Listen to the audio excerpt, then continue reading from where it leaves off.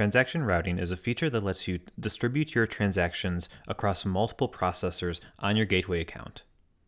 By default, this feature is off, but you can turn it on, and then when you do, you want to set these monthly amounts to proportions of transactions you want to go through each processor. So I'm going to look at credit cards right now, and I can see I have them at 0 right now for both, which essentially means no load balancing. We're just going to use whatever the default processor is. So that's set right here, the default processor.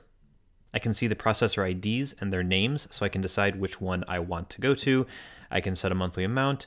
I can set a default processor, so if there's no load balancing or if the load balancing is equal for both, I can choose which one I want it to go to. I can see any max ticket amounts I have here, so individual transaction limits, an overall monthly limit that I have. Both of these are unlimited, but you see a number here if you have a limit.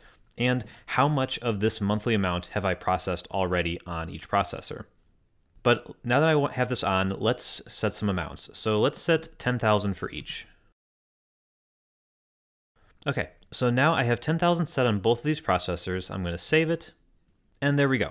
So the monthly amount for each of these is 10,000. So it's going to try to keep these even. So what it's going to do is when a transaction comes in and you don't specify which processor you want it to go through, it's going to look at the load balancing amounts and try to achieve the balance you've set. So in this 50-50 split, effectively, is what we've done here.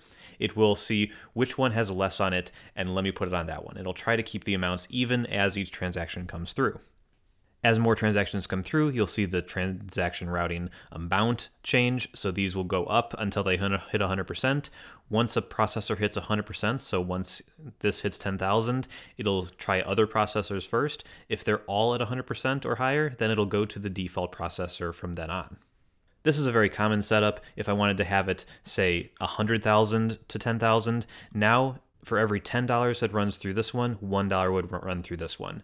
It's important to note that this will not split single transactions. So if I run a $100 transaction, it'll process on one processor or the other, but it will never process partially on one and partially on the other. It'll always be all on one. You can also do this for checks. And if you ever want to turn it off, just come back to this page, uncheck the box, and hit save.